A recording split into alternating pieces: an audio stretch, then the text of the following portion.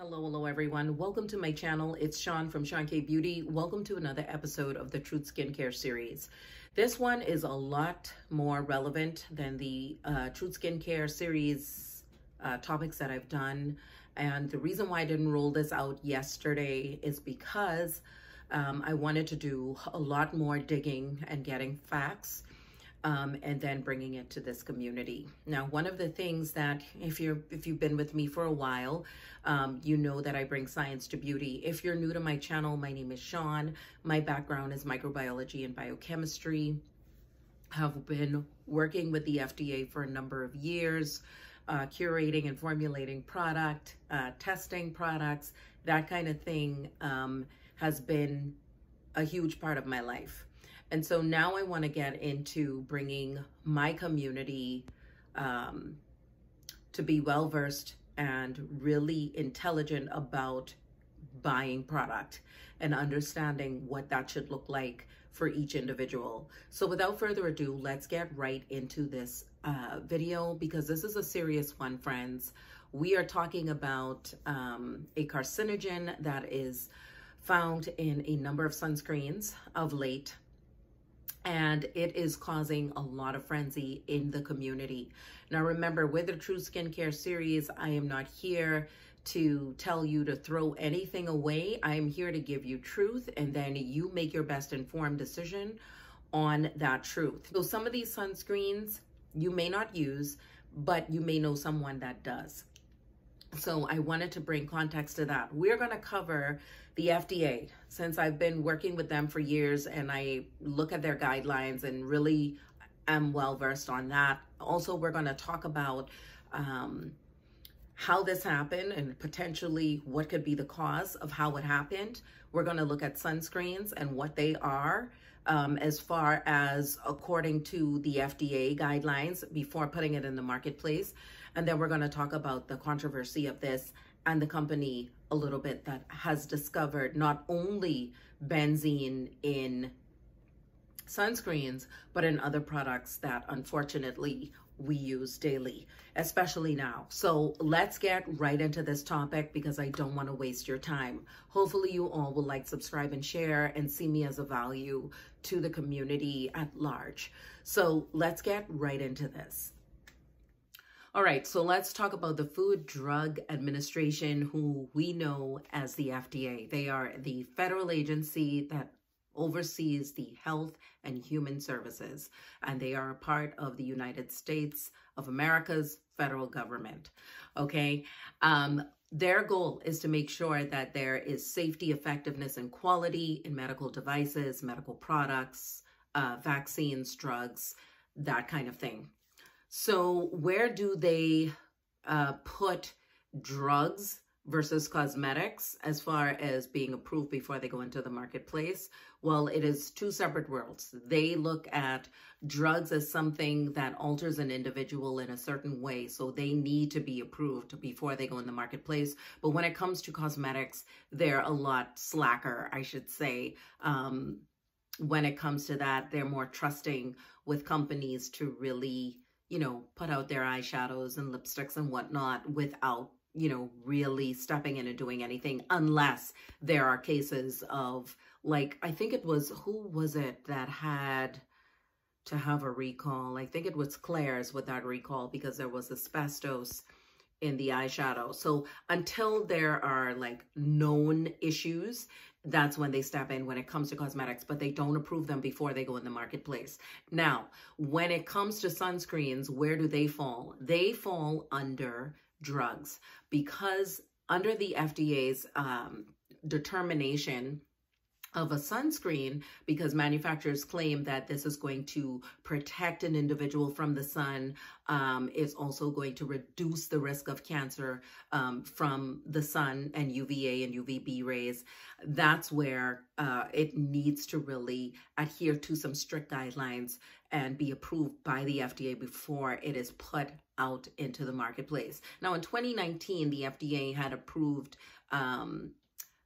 the only formulation of a sunscreen should have zinc and titanium oxide in it. However, we've got chemical sunscreens now with your octocrylene, you have a benzone, your octinoxate, and those are very controversial, okay?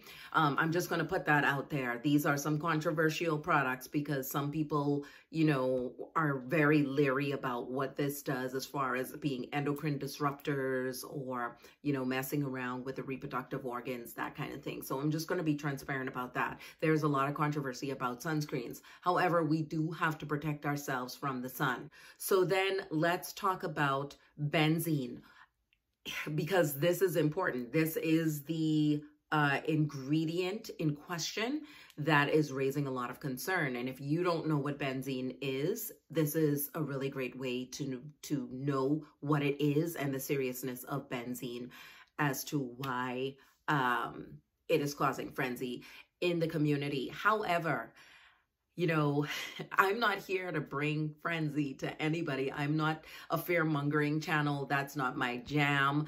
I just look at the science side of things and bring the knowledge behind that and the understanding to that, so it doesn't seem overwhelming to the consumer who probably has no idea what is. So we're going to look at the molecular structure of benzene, what benzene is, and why are we using benzene anyway. So let's get started. So FYI, I'm going to leave timestamps down below in case you want to skip through this video to certain chapters. So we're going to talk about benzene. Here's the molecular structure of your benzene. Benzene is one that commonly is used by chemical and pharmaceutical companies. Either they're making tires or they're making hand sanitizers. They're using it for plastics, for resins, that kind of thing. You can find traces of it in cigarette smoke, gasoline, like the exhaust from your gasoline, that kind of thing.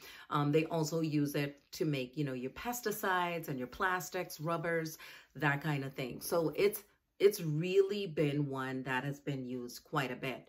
Now, there was an issue that happened at a tire company, and I think it was Goodyear, where factory workers were really exposed to a high concentration of benzene by inhalation. So inhaling this, ingesting this being absorbed into the bloodstream, this is going to be an issue, okay? What ended up happening during the pandemic, friends, is that because benzene is used to make alcohol for your hand sanitizers, when the hand sanitizers were just flying off the shelves during the pandemic, what ended up happening was the FDA stepped in, gave allotment of 2 parts per mil concentration of benzene to be used with making hand sanitizers. So that was almost like a concession that the FDA made so that more hand sanitizers could be made for consumers. So just letting you all know that. Now, let's get into the dangers of this and what it has been linked to. And I'm also going to talk about the company that actually stepped in and started doing their own testing to discover all these issues that's been going on in products that we've been using a ton lately. So I wanted to clarify something about benzene. It's not used to make all alcohols, it's some alcohols, and the nature of it is that it's a great solvent, okay? A solvent meaning that it dissolves a solute into a solution. So it can be a superficial fluid that is a solvent, a gas, or a solid that is a solvent. And remember, I just mentioned benzene is in liquid form at room temperature. It's like a light yellow, or it can appear colorless. So what has it been linked to? It has been linked to blood cancers and namely leukemia. And that's why this is becoming an issue. The company Valisure is the one that I applaud because they actually are pushing for the FDA to recall all of these sunscreens and lotions. They've tested, I guess, about 300 or so, and 78 of them had high levels of benzene. And they're asking the FDA to clarify now what is the standard of parts per mil of benzene that is allotted at this point, right? Because when we're looking at some of these products that they're finding with 8 times the 2 ppm, this is causing an issue. And I'm going to name off some of these brands to you and some of these products, because Neutrogena just happens to be one of them. Banana Boat is another one. It's CVS, I think, and I'll get into those in a second. But David Light is the CEO of Valisure, and he's actually a veteran at being a scientist. He's a biotech entrepreneur. Okay, he's been a scientist for more than 10 years.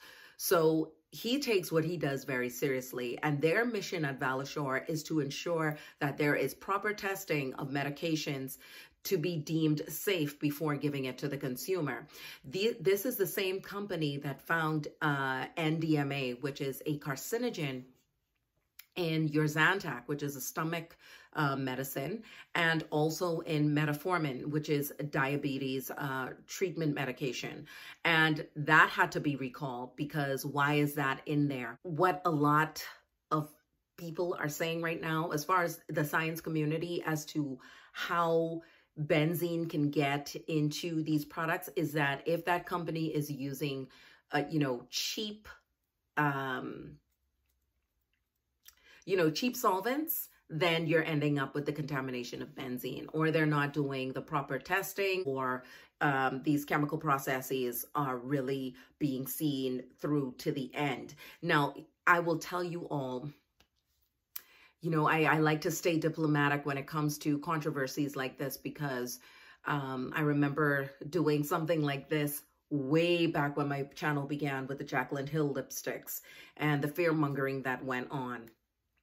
But one of the things that I want you all to know is that the FDA is not sitting in a lab and testing out these products with scientists, okay? When I worked with the FDA, and I'll give you a case in point, there was formulations that the company I worked for made for recreational pools and spas, okay? And there was an issue there because there were high levels of endotoxins found in the pools and spa waters of consumers, bathers that actually bought this product from the company I worked for. So where did I come in? As the lead microbiologist, I had to come in and take all these samples into the lab and test them to figure out what and how this could potentially happen, and then work with the analytical chemists to see what was the formulation. So we had to backpedal. Then we had to come in a boardroom with the FDA with our findings to present everything to them and hit everything, over from scratch. We also had to make concessions to the consumers. It was a lot that went into it, but the FDA was not there in the lab with the scientists that formulated the product. They were not there in the lab with me when I was testing the endotoxin levels. It was us giving them data that had to be in compliance with the FDA's guidelines when it comes to those sort of chemicals that were being used. Okay, so I'm just giving you guys idea. Don't think that the FDA is sitting in all of these companies with scientists. It's not what that is. They have particular standards that they have in place that has to be checked off the list when data is given from these particular manufacturers. So they're expecting manufacturers to do their due diligence with testing out these products and giving correct data. Now, where it gets tricky here, friends, is that CVS is not disclosing their lab. And I think the reason why they're not disclosing their lab yet, because they're saying that they ensure that, their products are safe and yada, yada, yada. But the only reason why I can assume that they are not disclosing their lab is because they want to do their internal problem solving first, okay, which makes a lot of sense. And I know the public wants answers, but right now, I think trying to figure out what went wrong is going to be important as opposed to attacking a CVS or, any of these companies right now. Okay, so I'm going to list off some of the brands that you know of. Like I said, this Valisure company found in generic and name brand products NDMA, and that was an issue back then when finding the high levels of benzene in hand sanitizers, that was another issue. However, they're still saying to use sunscreen, especially coming into the summer months. So again, you know, I'm not here to tell you whether you should use it or not. I'm just here to give you, you know, what's going on right now. Neutrogena has claims that, you know, which is owned by Johnson & Johnson, that there is no, you know, traces of benzene in their products. Let's see the other ones. I'm going to talk about some of the examples that Valisure actually found these traces in. I just have my iPad here. This is the Neutrogena Ultra Sheer Weightless Sunscreen Spray, SPF 100, and the Ultra Sheer Weightless Sunscreen Spray, SPF 70, were among the 14 products that had high levels of benzene. The Neutrogena Ultra Sheer Dry Touch Sunscreen, SPF 30, and Oil-free Facial Moisturizer with SPF 15 were found to contain the carcinogen. So these are among some of those companies that had these issues. Now, I wanted to mention to you all that some of these sunscreens, and I'm going to read this to you all, okay? CVS Health and Fruit of the Earth, Neutrogena, and Sun Bum, they had 14 sun care product lots with some of the highest contamination of benzene. Okay, now you can find this petition from Valisure online that lists those that did have the benzene contamination versus those that didn't. Because still, we're coming into the summer months and we still need to protect ourselves if we're going to be exposed to the sun. So hopefully this all was beneficial to you all. If you have questions, leave it down below. I hope you all found value in this. And again, this is the reason why the True Skincare series didn't happen on Wednesday, but it ended up happening today because I needed to really find out what was going on. And this is still ongoing, okay? This is not conclusive entirely yet. This is just a new discovery of these high levels of benzene, and they're still rolling out, you know, what could potentially have happened.